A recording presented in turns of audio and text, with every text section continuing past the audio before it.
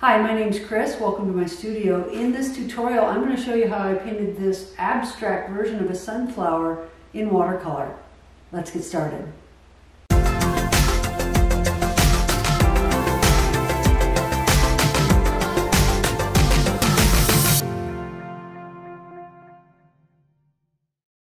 Welcome everybody to my studio. In this tutorial, I'm going to paint a sunflower. Here's a previous painting I did of an abstract sunflower. I shared it on social media, got a lot of positive feedback, asked people if they wanted to see a tutorial, and they said yes. So here we are. And I may not end up with a sunflower that looks exactly like this, but this is part of my inspiration. I also have this this reference image that a friend took a picture of a sunflower, shared it with me, asked her if I could paint it. She said yes. So that's also an inspiration. I'm not necessarily going to try to replicate either of these references, whether it's this picture or my previous painting, but they're inspirations. Okay, since I started my video, my power went out, so you probably can hear my generator in the background. Sorry about that. Hopefully you can still hear me. Before I get started with the painting, I want to talk a bit about supplies. A lot of people ask me what I'm using. First of all, the paints. I decided on this palette for this particular painting. I have Azo Yellow by M. Graham, New Gamboge by Daniel Smith. I have Nickel Quinacridone Gold by M. Graham. I love that color, very grainy, love it. Permanent Alizarin Crimson, also by M. Graham. I have Dioxazine Purple, which is a really dark and not very transparent color, but that's going to be for the center of the flower, M. Graham color. Phthalo Blue, Green Shade by Daniel Smith. And then lastly, Green Gold, also a Daniel Smith color. Those are the colors I'm going to use here. It's kind of a lot of colors. Usually I try to limit myself to about 5, but I added a few here, a few extras, and this is what I used in my previous one, and I liked how it turned out. The Permanent Alizarin Crimson will probably be used in pretty small amounts just to orange up my yellows a bit more, make them a little darker. And also the Phthalo Blue is a pretty small hint of that. And the center of the flower is going to be a lot of this purple color. Another question people often have is what brushes am I using? This is Silver Black Velvet, number 8 is probably the smallest one I'll use. Except for at the end when I put in my signature. This is a Silver Black Velvet 12, one of my favorite brushes. Unfortunately, it got a little damage to it. If you want to learn more about my brushes, check out my other video on my channel. It talks a bit more about the brushes I use and the brands. Here's a Princeton Neptune 14, like that one a lot. And lastly, I got these new brushes by Oku. This is a 4. These are quill brushes and hold a lot of water. And I'm going to be using that one as well. Okay, I'm going to start with my lightest color, my yellow. And again, I'm attempting a more abstract version of a sunflower in this painting. And so I'm actually using an even bigger brush, my number 6 Oku quill brush, because I don't want to mess around with a lot of details here. I just kind of want to put in some suggestions of these flowers. So in a way, I'm really more than anything just laying the brush on its side. I have a slight incline to my paper, probably about, oh gosh, only like a 15 degree or so. It's not very steep, but I do have a little bit. Now again, I'm looking somewhat at my reference image, which I've got there showing up on I'm using a tablet that I have my reference image on, and I'm going to kind of add a little bit more of a yellow to that color. Sorry, a bit more of my orange, which would be my quinacridone burnt orange, into my yellow. Get a little variety of color going here. Again, I'm just kind of dabbing this in, and I'm not worrying too much about any details or anything yet.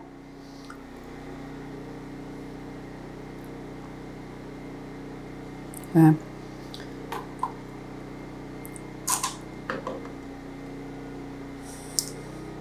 Now, with my wet still there, I'm going to come back, maybe some of my New Gamboge and quinacridone burnt orange, or quinacridone burnt gold. Hold it, what's it called? quinacridone, nickel quinacridone gold is what I'm trying to say. Sorry. And I'm going to emphasize some of this left-hand side. Again, this is wet on wet, so I'm just placing it in here.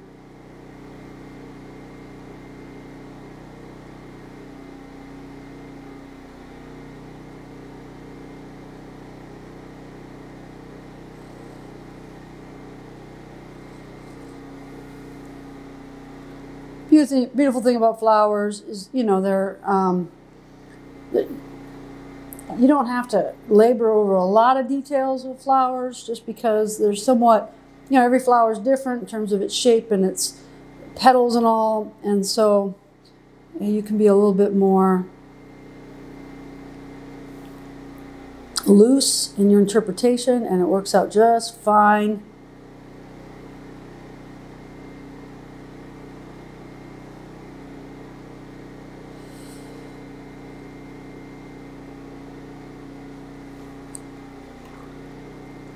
Take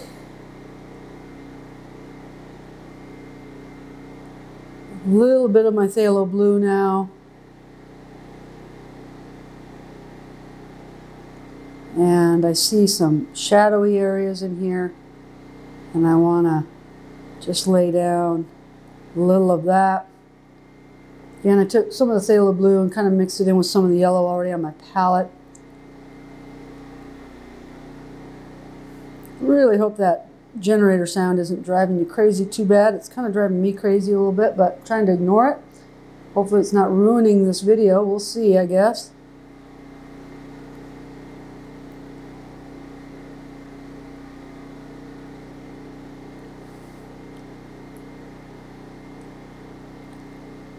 Okay.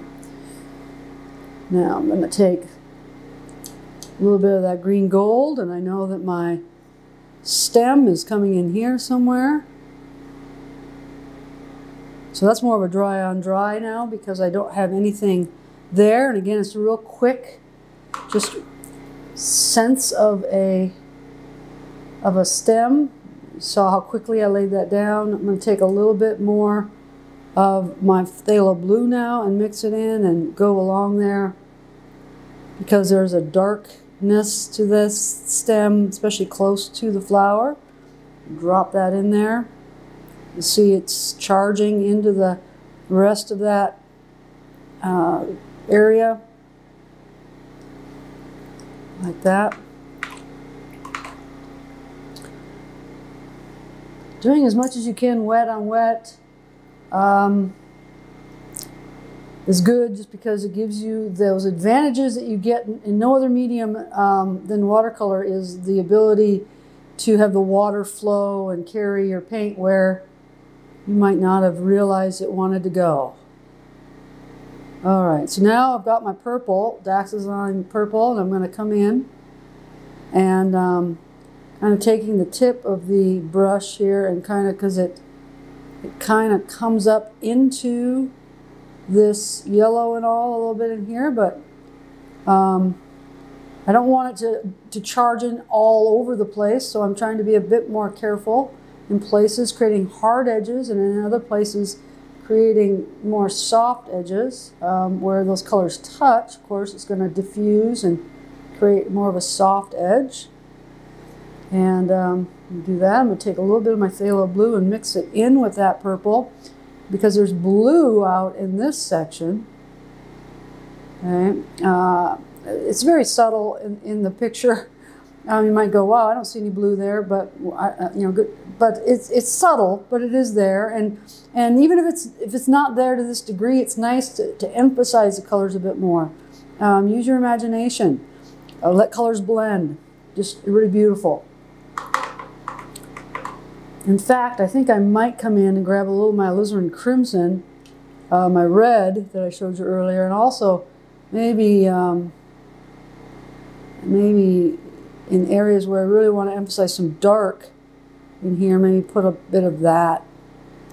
Again, letting it charge into the other colors. It's just going to create a beautiful texture of colors.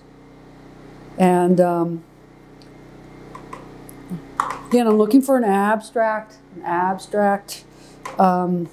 treatment here. So as you can see how I'm using making my marks, so to speak, on the paper. I'm not being super detailed. I'm oftentimes just laying down the brush in different spots and putting the brush on its side to create shapes and things like that.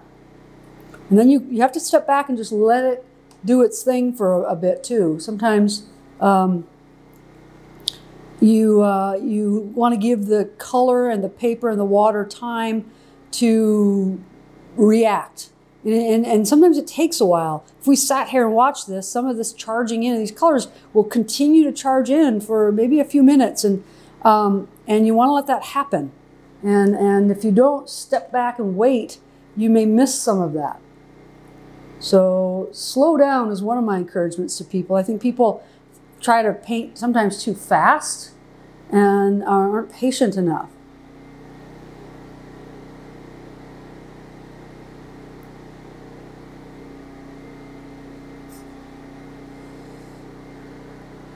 Oh, there we go. Look what I just did. Woo!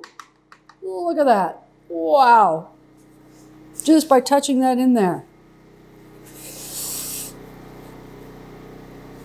I like it. I'm not sure I like it that strong. So I'm just going to come back and pick up some of that a little bit. So it's not quite so strong, but you know, there you go. It's watercolor. It did its own thing a little bit. And that's a perfect example.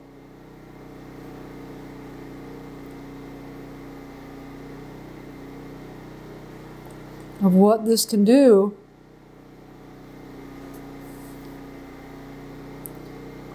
Has a mind of its own. And again, your initial reaction might be kind of freak out, but sometimes I just encourage you to stop and let it see what it's going to do. I'm liking this in general. Again, I'm looking for an abstract treatment of a sunflower. Okay, I've waited for a few minutes, letting it dry a bit. There's still some wetness, especially at the bottom of this area. I'm going to be careful about touching in there. But I've mixed up a little of my Alizarin crimson with my nickel, quinacridone gold, and new Gamboge maybe. I'm just thinking I want a little emphasis, a bit more of a red in here. So I'm going to come in and just kind of touch into some of these areas. And just create a little bit more of interest and color. You can see it's not really charging too much in some of these areas just because it's already dried pretty well. And but it is here. It's a little wetter here. Understanding what parts of your paper are still wet and what are not, and how, just really getting an understanding of how the paints are going to respond to the paper, the wetness of the paper and all of that as you drop in. That is just something you have to get used to. It really, and a little bit of it is luck, I think. And it just comes with experience. I like that. I just like adding a little bit more variety of color in here. And yeah.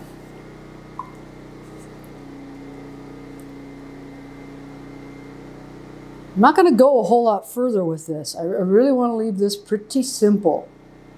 And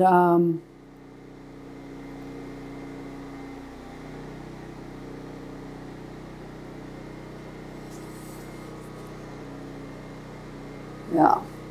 I'm thinking about where the light's coming from in my picture. The light is definitely coming from this direction. So the lighter part of the petals, where I've really used almost only yellows, even leaving large areas white, suggesting highlighting off the edges of these here. And then the darker side here, and so the darker side of this of the center of the flower, as well as some of the darker orangey colors on this side as well. Dark in this area of the stem, and where the stem is hitting. I think it might be nice to come back with even a bit more there. And really emphasize that. Still wet. You can see how it's charging. So I want to be a little bit careful of that, but I'm liking that. And I'm putting some Dioxazine purple in there and letting it charge into that green gold that I had there.